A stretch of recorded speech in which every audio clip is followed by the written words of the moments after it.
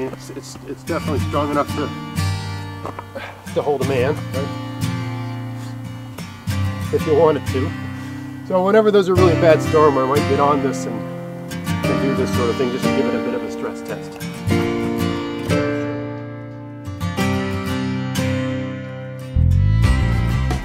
Hey, it's Greg here with MaritimeGardening.com, and this video isn't on gardening, it's on this swing set.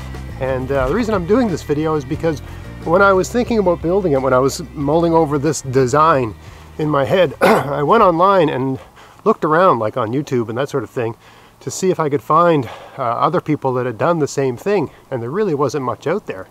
So I decided to make a video about it. So I got kids, they're age 9 and 11, so they're getting a little bit old for the swing, but they still like swinging.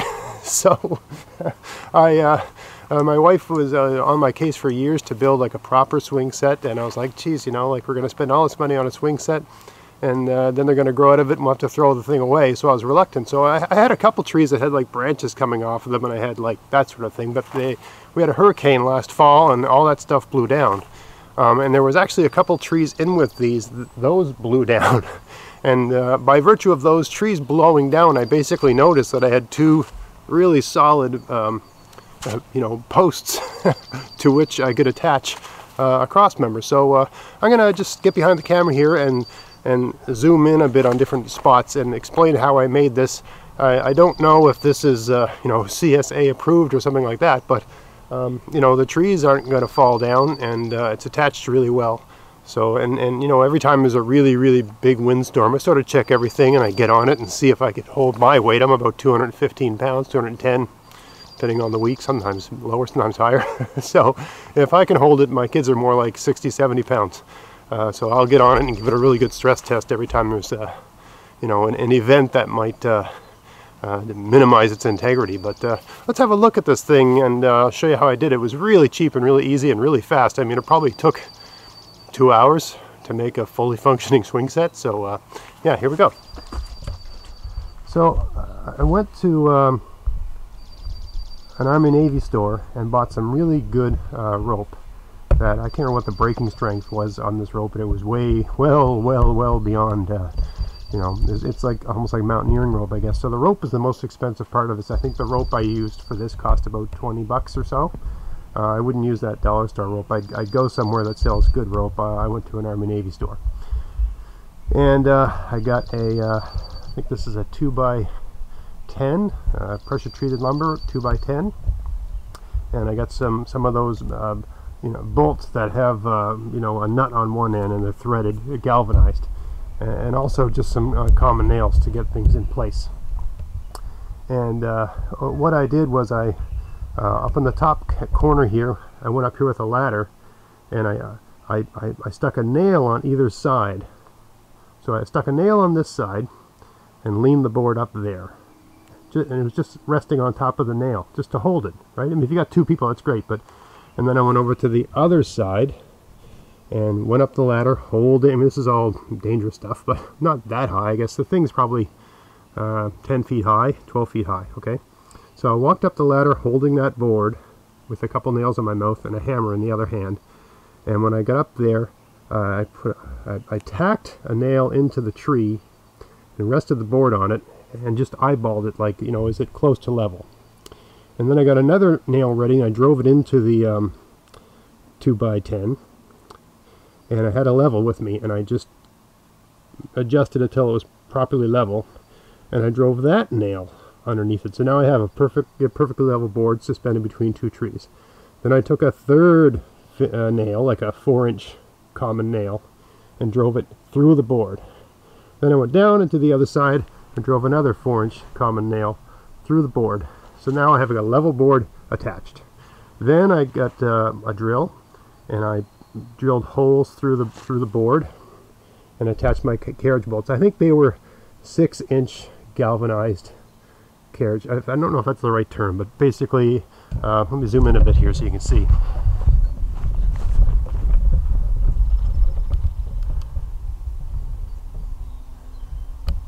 So, you know, it's that sort of, with a washer. So it's that sort of bolt with a washer. And you need a really good socket wrench or an impact driver or something to get those in there, because the deeper they get in, this is a live tree, so the deeper they get into the tree, the harder they are to turn. So I had a pretty long socket wrench, the sort of thing you'd use for you know, putting the tires on a car and that sort of thing. And it took a little while, and I had to take a couple breaks, to tell you the truth, because working off a ladder isn't the best, and I'm, you know, maybe not in the best of shape, but yeah, drove those in, right?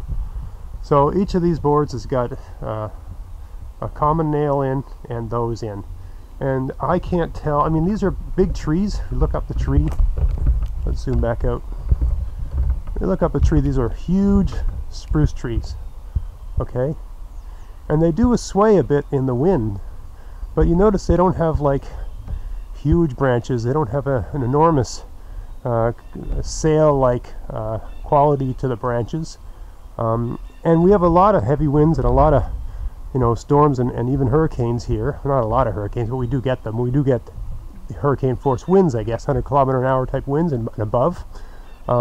These trees, I mean, every year we have trees fall down. So if you look over here, there's a tree that fell down just a few weeks ago. Just a few weeks ago we had a sort of an ice-snow storm type thing. Ice and snow and a lot of wind. And I had about 4 trees come down just from that. That sort of thing happens all the time. I'm always having trees come down. But these 2 trees have never been affected by those heavy winds. Neither has this one. So I made a judgment call and said, okay, I guess that spot is reasonably safe, right? And again, whenever there's a really big storm, I come out and have a look and just check everything out and stand on one of the swings and see. So, design. What did I do? Well, I just used, I think I used a jam knot to tie the strings to the top. I tied them, I didn't drill anything through it, I just tied them right around it like that and sort of tightened them in place.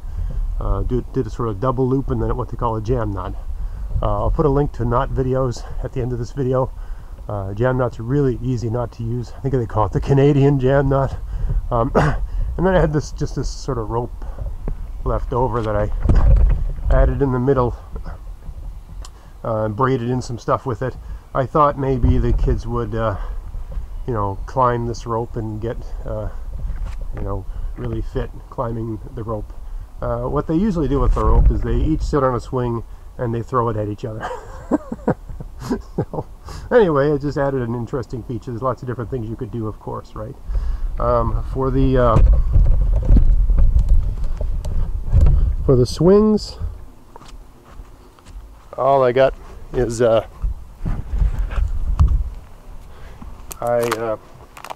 took a piece of you know, just a cross section of a tree.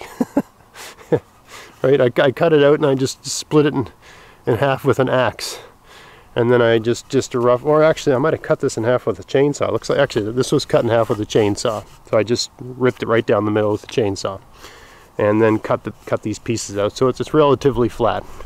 And I just drilled holes through it, through either side, put the rope through, and tied a knot. And then I tested it a number of times until, you know, it was reasonably level. But I mean, it's definitely strong enough to hold a man, right? If you want it to.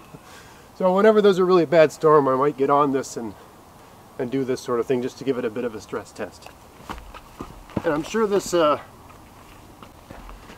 I'm sure the rope won't last forever. You know, a lot of people use chains for a swing, and that's probably, you know, if you want to take it up another level of safety and security, that's a good move. But I was going for, I mean, my kids are of an age where I would imagine in a number of years they're not going to be interested in this, right? The rope will not last as long as chains because it's susceptible to the weather. But you know, you just keep an eye on it and test it, and you know. If it starts getting worn and looking like it's losing its integrity, you have to replace the rope. I really don't know how long making a swing with ropes like this would last in terms of the rope. It really would depend on the kind of rope you get and how resistant it is to UV and that sort of thing. But that's it. You know, I think so around probably $30 all in to build a very good, very strong, to me, safe swing set. The kids enjoy it, and it's part of their sort of routine when they come out here.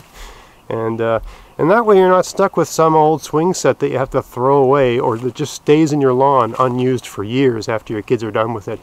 If you happen to have two strong, really solid trees that are the right distance apart, all those things have to be, all those things have to fall into place for you for the thing to work. But just another option if you're in that situation, make sure it's safe. I don't want anyone suing me if there's collapses, right? But do what you feel you have to do to ensure that it is safe enough for your kids to use. Use really strong, top quality rope, and get a really good beam across the top and secure it really well. Just nails, probably not safe over the long run. You got to have something with a thread in there to hold it in. Maybe even ideally you got a bolt that goes all the way through. But I thought if I had a sort of, I guess it's like a giant screw with a nut on the end, that's not coming out, right? So, and the only danger for this swing set is the trees really swaying and working all of that loose. But I mean, since I've built this, we've been through some serious wind and storms that have brought down a lot of trees, ripped a lot of shingles off my roof, and this thing's as tight as the day I made it. So for now, it's good anyway. So I hope you found that interesting. If you did, please like, share, subscribe. Check out my podcast, maritimegardening.com. And until next time, get out there, get at it, have fun in your garden. Thanks for watching.